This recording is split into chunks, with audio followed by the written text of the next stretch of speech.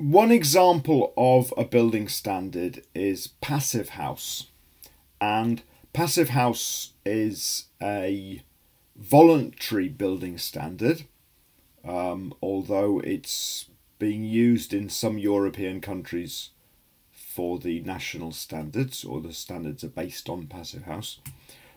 It was created first in 1988, and it's based on two things: comfort and low heating energy. And Passivhaus has very high levels of insulation, with a special care about windows and the heat performance of windows.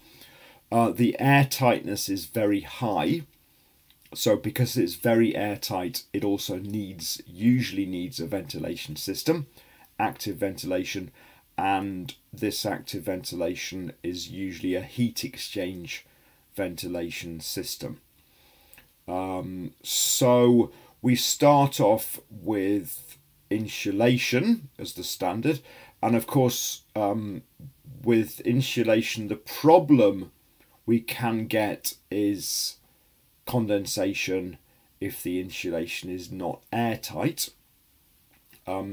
We can see that what will happen as the hot air, usually in the winter, the air inside has much more humidity than the air outside in absolute humidity. So as the hot air leaves, the temperature drops. As the temperature drops, the relative humidity goes up, and so we're in danger of the walls having condensation inside. What's happening in terms of this graph is the temperature's dropping, the humidity's going up, and then it hits the dew point. And we don't want the dew point to happen inside the walls if it's not airtight. So to stop this, we need an airtight building. And usually if we're worried about humidity in the winter, we need to be airtight on the inside and prevent the hot air with its humidity from going through the walls and condensing in the walls. So of course, if it is airtight, we're in danger of humidity build-up inside the building, and we need ventilation, which is the next part of the Passivhaus standard. And if you have heat exchange ventilation, then you can get fresh air in the house, and also you can do this without losing too much heat. The next step, the next important thing to worry about for Passivhaus is thermal bridges. As you get more insulation, and as you get an airtight building, and as you start to heat recovery from the ventilation,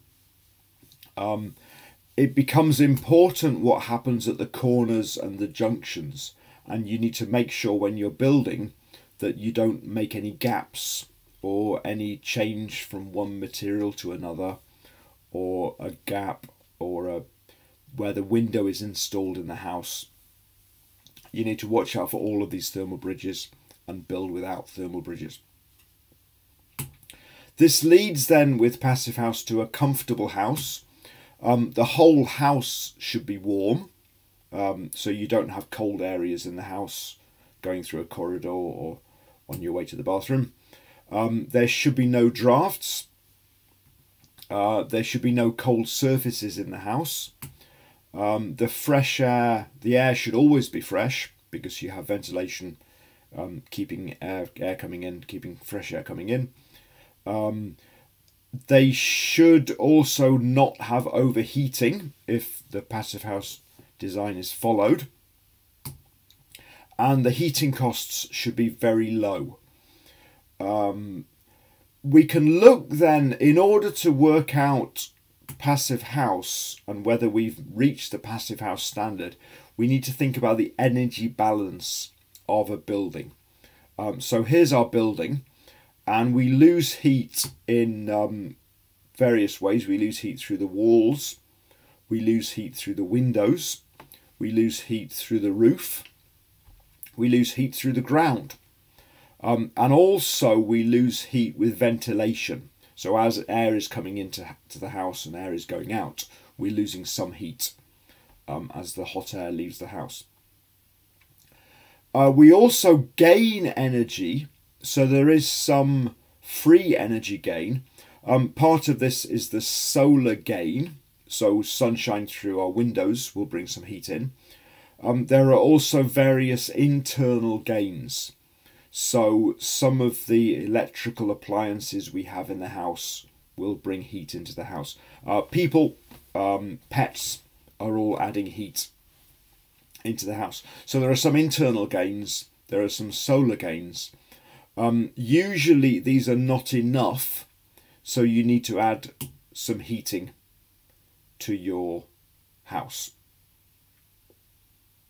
And these need to balance. If you're going to keep a nice, comfortable temperature, you need to have the heat coming in, the energy in must equal the energy out. So the heating, you need to adjust the heating to make sure you have the right amount.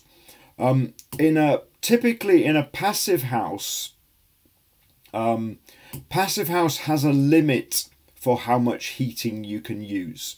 So you need to keep all of the energy out, all the energy losses, the wall losses and the floor losses and the window losses and the ventilation losses must be low enough that your heating is below 15 kilowatt hours per square meter per year.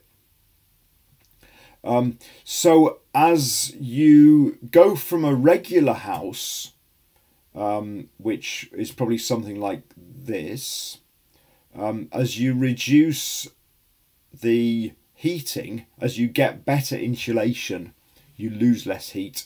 As you lose less heat, usually the solar gain doesn't change very much. The internal gains don't change very much. So as you reduce, as you get more insulation, better windows, you can reduce the amount of heating you need to put in. So the question is, how low is low energy? How much insulation do you need to call your house a low energy house? You could go to 0. So you could design a house that needs no heating. This is sometimes called passive solar, which is heating only by solar gain. I've mentioned this before. This is an example of a house built for passive solar. So this is a house built with no heating. The problem with this idea is you need a lot of windows, which is expensive. On overcast, cloudy days, when it's snowing, it's too cold, so you still need some heating and some extra heating, or you need some kind of heat storage. And when it's sunny, you'll often get overheating, so it may be too hot. So you may need like a buffer zone. So between the windows and the house where you live in, you may need a space, or you may need cooling to keep the house from overheating. So these are problems with the idea of trying to get zero heating. And it turns out to be much better to just go for super insulation. So don't try to get zero heating, just try and get the heating to a very low level. There was a debate between passive solar and super insulation, and basically super insulation is better. The debate finished in the 1980s. People are still trying to build passive solar houses. And another thing is that the solar gain is important, and where you put windows is important, especially when you get to a passive house level, where the heating is a small part of your energy gains. the solar gains can be quite significant and can make quite a difference. So it does make a difference where you put your windows, and thinking about solar gain. And also it's very important to think about the summer and stopping solar gain when it's hot. So you need to think about shading on top of the windows, or maybe shutters, so that you can shut out the heat when it's very hot. This is a comparison of the heat load for a house and how much it costs to make the house. In fact, this is looking at both the cost of making the house and the cost of running the house. Because if you spend more on insulation, then you spend less on heating. So the question of how to balance your cost at the beginning with your heating cost over the life of the building is a difficult question. And you can spend lots and lots of money and have very, very little heating, but that becomes too expensive. And you can spend very little money on insulation and a lot of money on heating, and that also becomes very expensive. So there's somewhere the cheapest overall for building your house. And the idea behind Passivhaus is that there's a point where you don't need much heating. So you don't need to build an expensive heating system. And at that point, the price just drops for your build. And that's around 15 kilowatt hours per square meter per year. So that's the main energy use standard, the main energy use part of the Passivhaus standard. There's also an airtightness level of less than 0.6 air changes per hour. This is a very high level of airtightness. And again, when you get to that level of airtightness, you don't have problems with air getting through your insulation. And also when you're airtight, your ventilation works better. And the total energy use, including heating and water heating and everything, should be less than 120 kilowatt hours per square meter per year.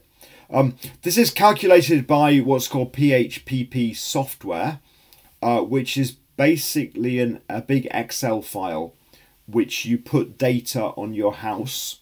So how big are the walls, how big are the windows, where are the windows, what insulation materials are you using in the walls, in the floor, in the roof, what is the U value of your windows. This information needs to be added into the PHP software. For example, that's data being added for a wall, which has some plasterboard, an inner layer of insulation. The insulation has some wood, as well as structural wood, as well as the insulation layer, and so on. So you calculate, and the software will work out the energy load of your house. It concerns and considers all the thermal gains and losses, so all of the energy that you're losing through heat and all the energy you're gaining as well. It looks at all building elements. It also looks for thermal bridges. So when you put the data in for a window, you don't just put the window data in, you need to put the window is being installed in the house. What is the thermal bridge around the window installation? So all of these are calculated. And also it considers your local temperature. So a Passivhaus building in Tokyo will not be the same as a Passivhaus building in Matsumoto, or a Passivhaus building in Germany, or a Passivhaus building in Spain. In each place, the climate is different, the amount of sunshine is different, the winter temperatures are different, and Passivhaus is built to match that climate.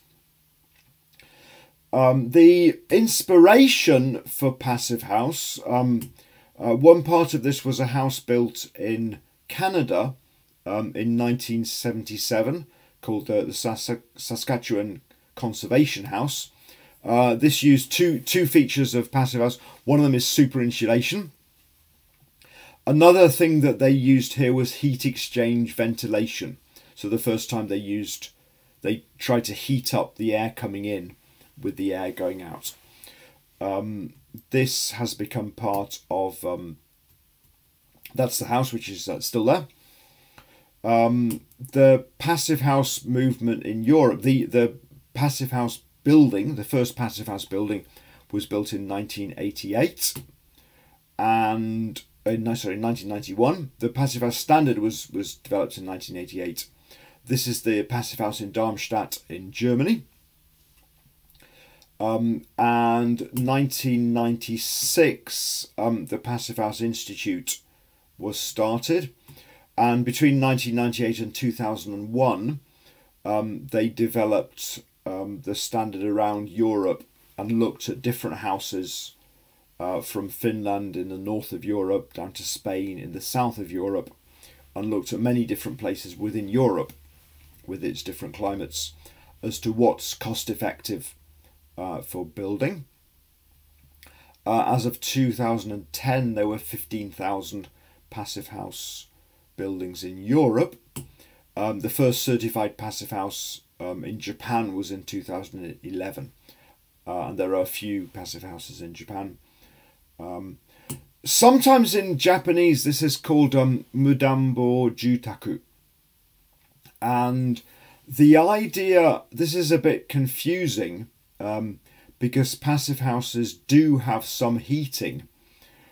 However, in a Passive House there's no need for central heating, so you don't need a central heating system, and this tends to be standard in Europe, that houses in Europe are usually built with a central heating system. There's a boiler and maybe each room has a radiator and heat is pumped around the house. When you get a Passive House, you no longer need to use central heating. In Japan, on the other hand, most houses do not have central heating to start with. So this is a bit of a confusing name for Passive House. Just to explain what, we've talked about some numbers for the standard.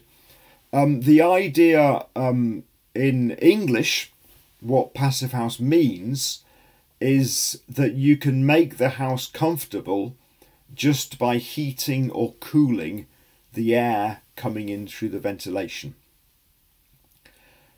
You don't have to heat a Passive House with the ventilation system, but the level of heating should be low enough that it's possible to heat the house just by adding heat to the air coming into the house. So let's just look at this and look at what this means in numbers. The maximum temperature that you can heat air to is about 50 degrees centigrade. If the inside temperature is 30 degrees, if we need about 30 cubic meters of air per person per hour, and let's say we need 30 square meters of floor space per person per hour, and the heat capacity of air is 0.33 watt hours per cubic meter per Kelvin. So what's the maximum heating load in watts per square meter? So we need to heat the air. How do we heat the air? We need to use this equation. That's the power, that's the amount of heat going into the air, and it's C times the volume change times the temperature difference divided by the area, or 10 watts per square meter. We can just check that we've got the right units here. In this case, the area is the per floor area.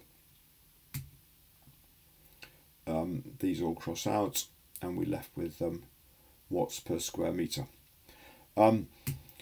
So that comes to, if you look over the year, that will come to 15 kilowatt hours per square metre. So if we want to try and do this for Matsumoto, what U value do we need for Matsumoto? Let's look at the heating load. For Passivhaus, the heating load is 15 kilowatt hours per square metre per year. In a year, there's 80 kilokelvin hours heating load in Matsumoto. Let's assume a floor area of 150 square metres for the house. It's a family house. And let's just make it very simple and assume that the amount of heat that we lose through the walls is the same as the heating load. Now we can see the energy balance, and we have all these things from windows, from roof, from walls, from ground, and from ventilation are all the heat losses, and the heat gains are solar and internal heat gains, people and fridges and computers and TVs, and the heating. So let's just say that the windows bring in the same heat that they lose, so we can ignore those from both sides. And let's just say, to make it an easy calculation, let's say that the heat that we lose through the roof and through the ground and through the ventilation is the same as the heat we gain through the people and the electrical stuff and maybe the hot water that we're using in the house. So we need to balance then the wall losses and the heating that we need to add. The wall area, let's say it's a 2-storey house, 150 square metres total, that's 75 square metres on each floor. And that makes the walls around 170 square metres total area. So we can work out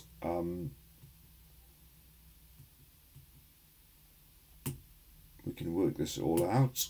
That's the heat loss for the year. If you're doing this calculation yourself, I suggest you draw a picture to check you have everything coming in and going out in the right places. This comes to a heating load of 2,250 kilowatt hours per year. If the heat losses are the same as the heat gains, then that's the heat loss, and that brings us to the wall U value of 0.165. We can then look at what thickness the walls need to be, and we can choose. We have a range of materials here that we can build the house with. Probably not aluminium.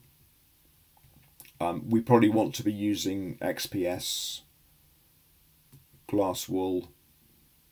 We can make this with glass wool, and we can work out the thickness. How many centimeters thick does it need to be to make our walls 0.165?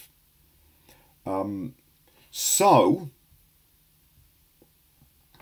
the Passivhaus standard then is, here are a few features of the standard. It's not changing. So the standard is 15 kilowatt hours per square metre per year. It's been fixed since 1988. It has been well researched, so many buildings have been built to this standard. We can look back and see how they were built, and we can look at how they performed after they were built. The problem with many standards is the standard is always changing, so we can't look back at the buildings built to the standard if the standard is new and has just changed. This means with Passivhaus, because the research has been done and the calculations have been checked and the calculation method has been revised, this means there's a small performance gap. So when you calculate your building using the Passivhaus software, that's what the building will use. That's the energy the building will use. That's how much heating it will use when you move in and start to live there, which is not usually true for buildings. Usually the calculated energy use is different to what you actually use for heating. And Passivhaus is based on two things again. Then it's based on comfort and it's based on low heating energy. The air temperature should always be over 20 degrees. There should be no stratification. So there's no hot air under the ceiling and cold air at your ankles. There should be a small difference between your ankles and your head. Also radiant symmetry, so the temperature coming from different places should also be not so different. So you don't get like a cold wall on this side or a cold window over here. The air should not be moving. In the winter, if it's drafty, if you've got moving air, it feels cold. The relative humidity should be kept within these temperatures. And this means that the room temperature doesn't feel very different. Also, the windows should have a surface temperature of at least 17 degrees centigrade. And in the summer, the overheating, it should be over 25 degrees for less than 10% of the time for Passivhaus comfort standards within Europe. So that's the comfort standard. So most of Passivhaus is based around making a comfortable environment within your house. In doing this, you also get very low energy. Passivhaus is not zero carbon. However, if you want to make a zero carbon house, then making Passivhaus will help you get to zero carbon. It's not a brand, it's not a company, it's not a business, it's not a style. You can build Passivhaus out of wood, out of concrete, out of brick, out of stone. And Passivhaus does not decide materials, so you can use any kind of insulation you like to reach the Passivhaus standard. It's up to you. And also Passivhaus does not decide what heating source you can use. You can use electricity, you can use gas, you can use wood, you can use oil. The only thing it decides is that the heating load is very low. So because the heating load is quite low, it doesn't really matter what heating source you use. Passivhaus, the standard itself has not changed. What has changed is the modelling has got better. So the calculations of how you reach the standard have changed a little bit. Passivhaus is looking around the world at different climates. Europe, of course, has a range of climates, but there are some climates that Europe does not have, which Passivhaus is looking at. Another area that Passivhaus is improving and looking at now is renewable energy. So how do you calculate, if you do have solar panels on your roof, what difference does that make to your building?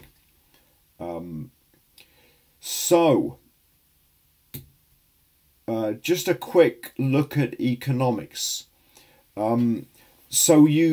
If you start with maybe I'm calling it a normal house, but a house with not very much insulation, then what tends to happen in the winter is it gets cold and you need to put in lots of heating, which means the running costs are very expensive.